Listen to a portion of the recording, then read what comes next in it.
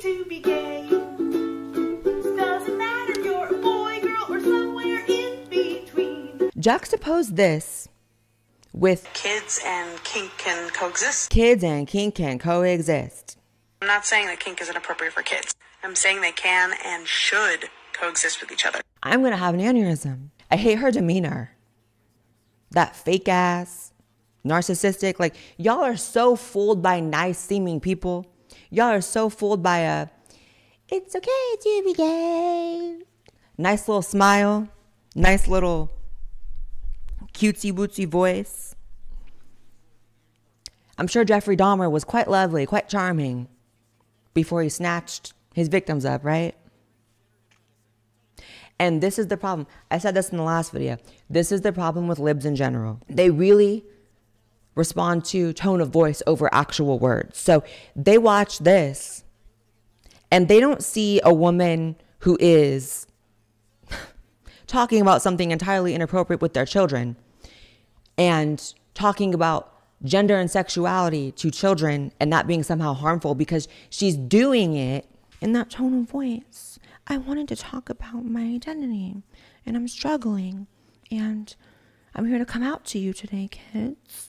See, if it was some nasty, grubby older man talking about, all right, let me talk to you about what I like to have sex with to kids, y'all would be shook. But because she has this, you know, wounded bird affect and she's nice and she's tilting her head down, she's shrugging, y'all don't see a problem with it.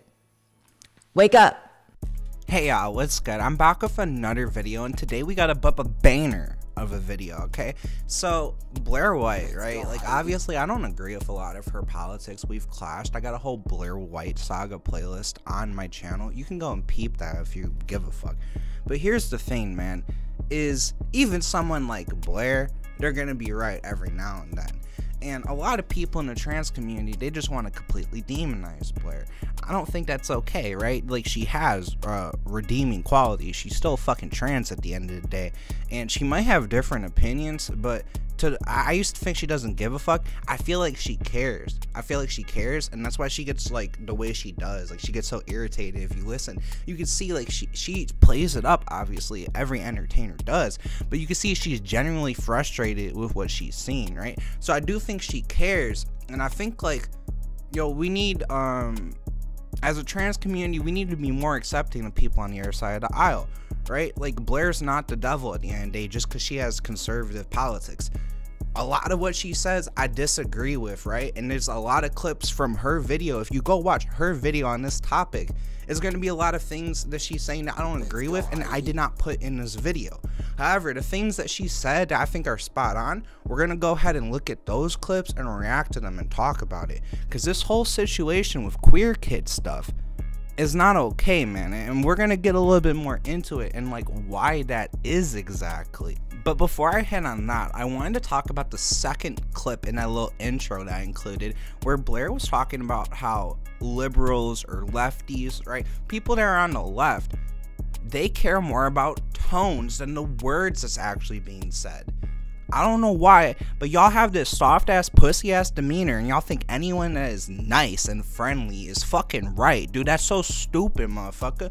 Like, cause I don't respect that shit at all. If you come in soft, I ain't finna respect that shit. You gotta come with some edge to you. You gotta say it with your chest, right? You know, like if you can't even like speak in a way that demands attention, that demands respect, why the fuck would I give you attention or respect? But on the left, for some reason, they like pussy shit, and we need to change that, okay? Because most oftentimes the people that put on this little act, it's okay to begin, you know, all that shit, right? People that put on that act, they're usually, like Blaire said, the narcissist. They the wolf in sheep's clothing, okay? Because no one is that fucking like nice and bubbly and perfect, bro. That's a fucking act. Fuck that shit.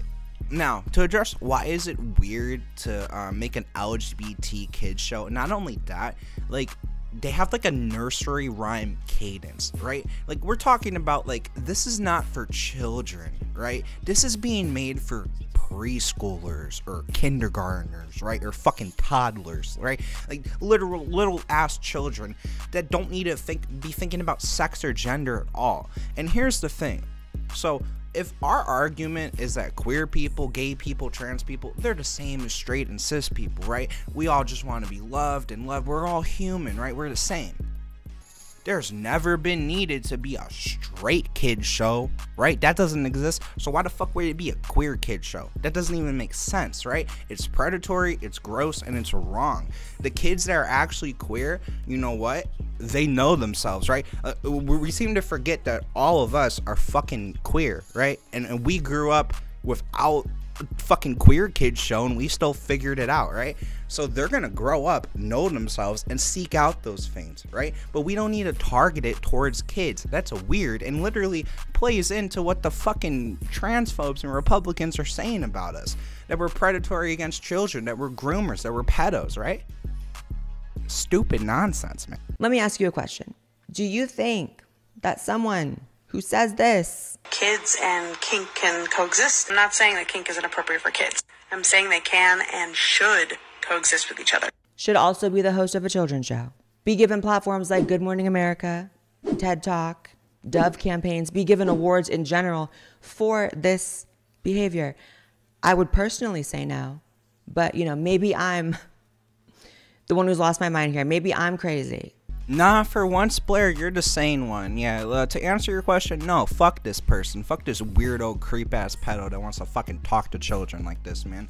I'll get real riled up about any predatory-ass motherfuckers, especially when they're going after someone vulnerable and people as vulnerable as children, right? So, yeah, completely fuck this person. And also, you see the hypocrisy in the little TikTok, and we're gonna watch that whole TikTok as Blaire reacts to it. We will react to it. But they said, I'm not saying that kink is appropriate for children, but it can coexist. Like, what? Dude, if it's not appropriate, it shouldn't coexist. They shouldn't know about it. You shouldn't be talking about it in relation to kink and children. What the fuck? Say hello to Lindsay Amer, non-binary host of the YouTube Kids channel, Queer Kid Stuff. Yes, that's the title. And yes, I also want to die upon hearing it. You're not alone in that. We're on the same page. It's a channel dedicated to teaching toddler and above age children about LGBT topics, and it's done in a way that only a completely deranged and demented individual would find even remotely age appropriate. Queer Kid Stuff. And Rainbow Story Time. Hi friends, welcome to Queer Kid Stuff. I'm Linz. And I'm Teddy. Teddy, today I want to talk to you about something that can be kind of hard for trans people like me. And it can be a little scary sometimes.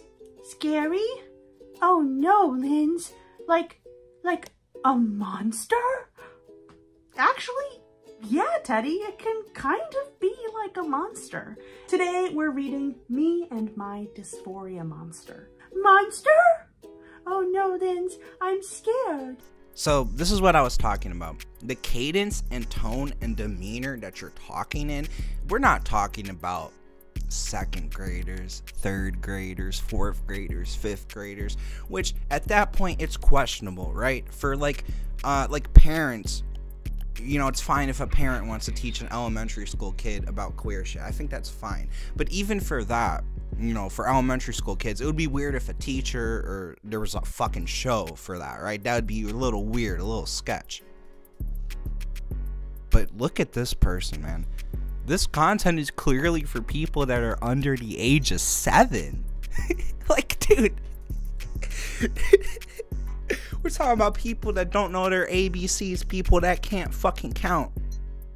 How the hell are you going to teach them about dysphoria? Dude, what? I was dysphoric as a 12-year-old and I didn't even fucking understand all that shit until I kept learning. Like, dude, you're literally making content for fucking babies. Like, what the fuck? Now, I did a video about this demon a few years ago. And you may be asking why I talk about her again then. Well, you know, like any incurable disease, she's back. And like any incurable disease, you got to stay on top of it or it comes back worse than before, which is the case with Miss Lindsay Amer.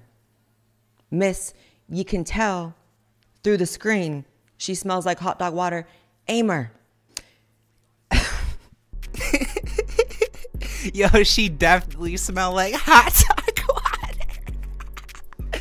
Oh my god, dude, Blaire funny as fuck. I'm not gonna lie. Blaire gets some good jobs, but dude.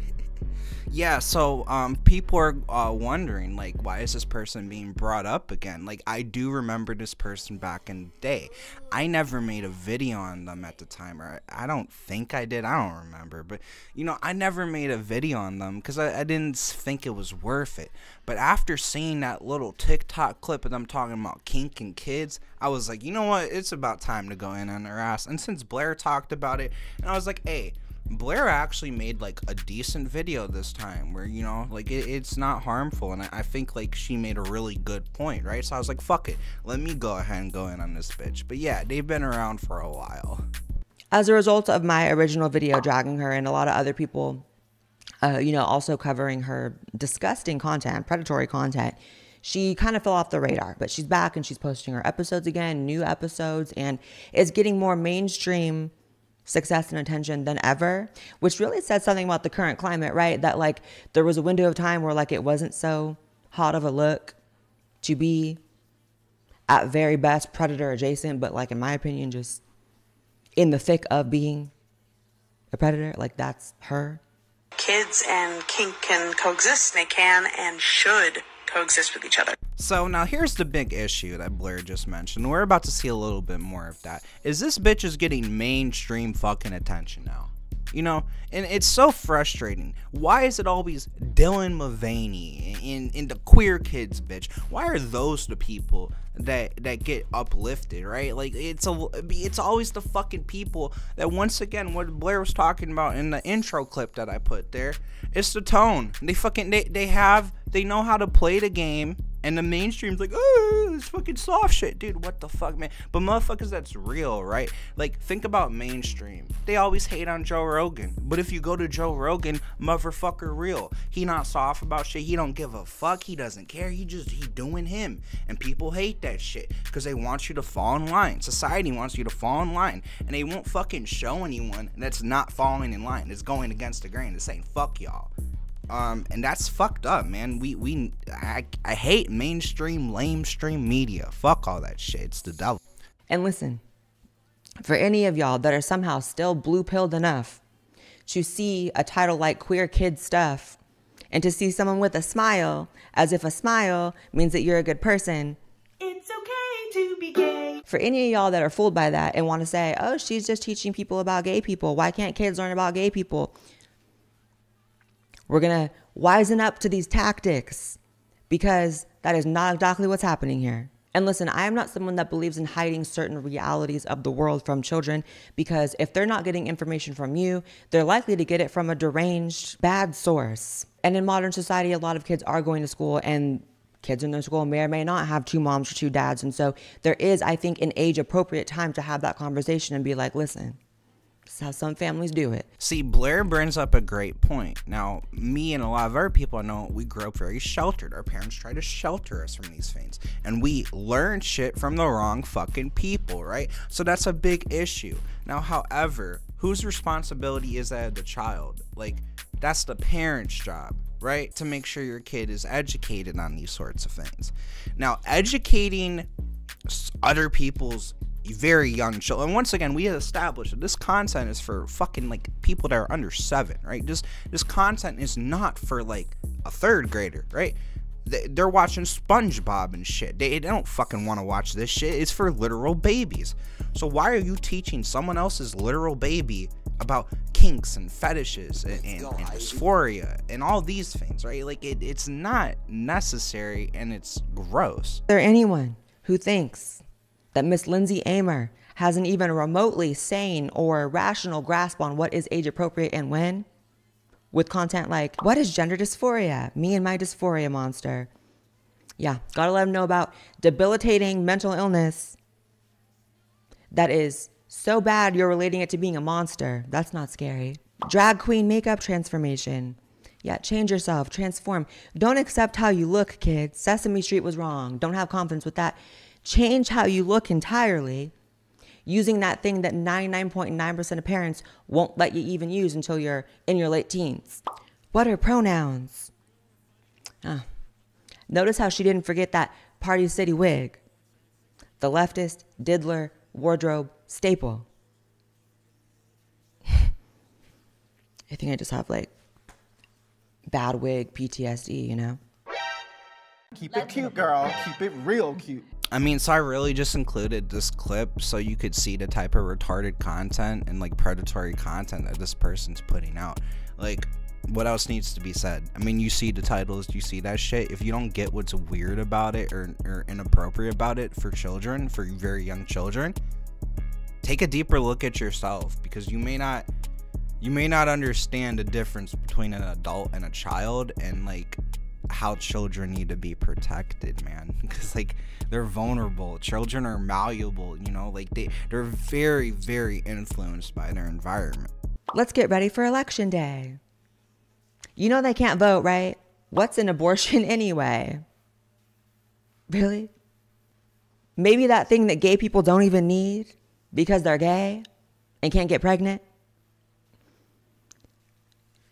Am I the crazy one here? Like, even if the topic of abortion in general was even remotely appropriate for a 4-year-old to hear about, if the goal is to teach them about gay people, Halloween is a queer holiday. Really? So Halloween's gay now. That's a reach. Especially with those little dinosaur arms of yours. And then it gets even worse. So this bitch is so fucking off base that you're talking about election day and abortion, which, dude, these aren't even inherently harmful or inappropriate topics, but it just shows that, like, okay, none of the shit that this person's talking about is for children or should be consumed by children.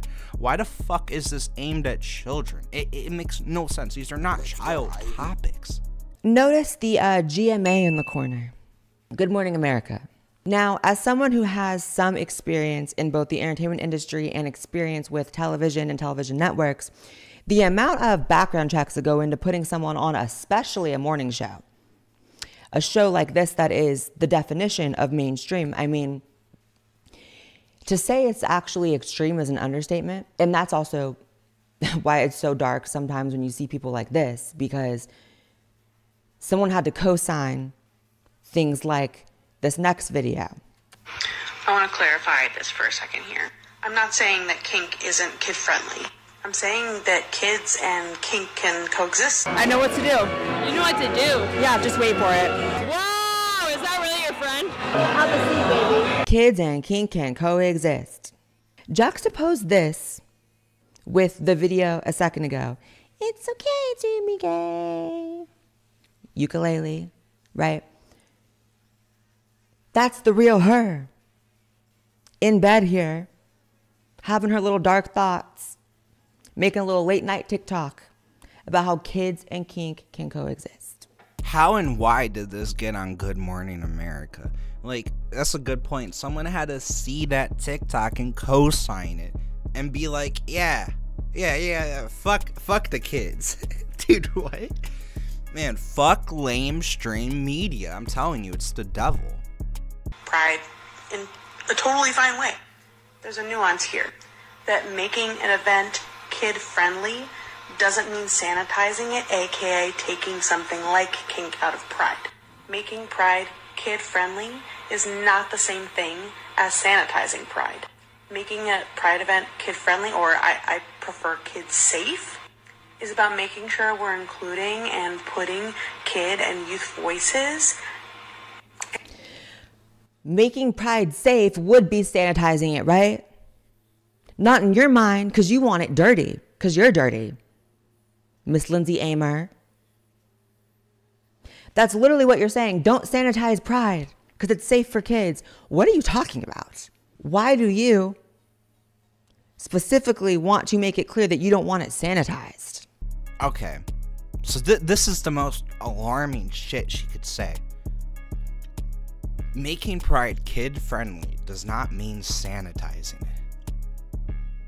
That's literally what making something kid-friendly is. You remove the adult, the inappropriate elements from something, right? What? Like, I cannot understand this. There's no way it could be kid friendly if it's for adults, right? If it has kink, if it has fucking sexual shit, right? It's not kid friendly. It's not for kids, it's for adults. It's for grown folks shit, right? That shit needs to say separate. Kids don't need to be exposed for that. And what Blaire keeps saying in this video, I didn't include these clips, but the only fucking people that say shit like this are pedos. That's the only fucking people that would say something like that. Like, yeah, for Pride, it doesn't need to be sanitized to be kid-friendly. We keep it dirty. Dude, what? No, kid-friendly means it's sanitized. Those are synonyms. You can't fucking remove those two from each other. That's literally what making it kid-friendly is. And including them in Pride and particularly any justice spaces. Kids and youth voices are vital to justice movements because they are a vulnerable and marginalized group on their own, which includes their intersecting identities and oppression. Notice how she clocks that they're vulnerable. Yeah, we know. That's why you target them with your content, right? Right? So I'm not saying that kink isn't appropriate for kids. I'm saying they can. How many times can you say it? She wants to make it so damn clear. Was it the third or fourth time you've said that phrase in the video? So you know they're just vulnerable, and yet you're saying all this, making this content. Yeah, you're not unaware or stupid. You know they're vulnerable, right? You know what you're doing. I've talked about my identity before, like how I identify as queer and as white and as Jewish and as a cisgender woman. Where are the accomplishments? See, I can't help but feel like society was probably in a much healthier, better place when people would describe themselves and lead with the things that they actually have a right to be proud of. You know, like, I'm a lawyer, I'm a carpenter, I'm a doctor, I'm an artist, I'm a musician. Like, nowadays, it's I'm queer, I'm white, I'm Jewish, I'm a woman. See, all these things that, you know, society will tell you, be proud of it. But at least for me, I reserve pride for things that I work for, accomplish, attain, set a goal for, and achieve. Like those things, not necessarily the circumstances of my birth. For real, Blaire makes a great point here. The identity politics needs to stop. It's so many people that don't have a personality beyond their identity. They don't have aspirations beyond their identity. Like, you know, the first thing I tell people is I'm a rapper and I'm a content creator. Not I'm a fucking tranny, because who the hell cares at the end of the day? You know, like, it's important. That's why I'm visible, because I want to help other trans people. I want to make it a more normalized thing in society. That's why I make music, and that's why my music isn't like, you see some trans artists and all they talk about is being fucking trans. Like, dude, like, no one's gonna relate to that shit but trans people. So I make my music, it's mostly about street shit. It's about how I came up. Anyone that came up in that environment, or the fucking people that just like to gawk at that lifestyle, y'all can do that. It doesn't make a difference that I'm trans, and that's what normalizes it.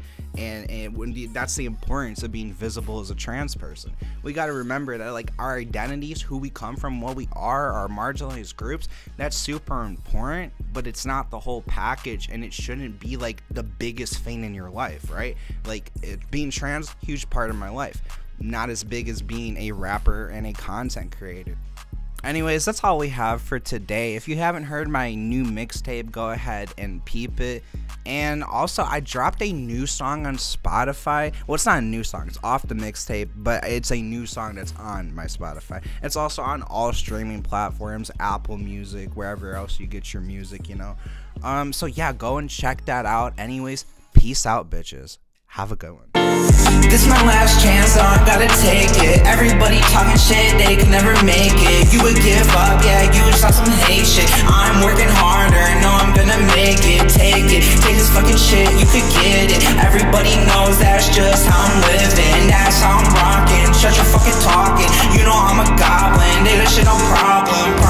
Call phone he gon' end it real quick. Still got some killers stalking around the shot, they would do that shit. You was always talking shit, you ain't into shit, you stupid bitch. Why you switching on me and mine? I'm not into that. Loyalty, that's what I'm into, speaking facts. Every time I pop out, yeah, they know that I'm on that. Yeah, I'm on track. Yeah, I gotta get it, so I'm working harder. I play it smarter, whoa. This is just my life. I could never understand, escape this fucking life. Work harder, fuck the street life. I'ma be a rapper, get it right. You don't understand how hard it is every single night. Pain and trauma swirl around my brain, it's not right. I'm sick and demented, fucking twisted. In my mind, I'm seeing dead fucking visions. I can never get it. All my sins, I keep tripping. Every single time, no, I'm slipping.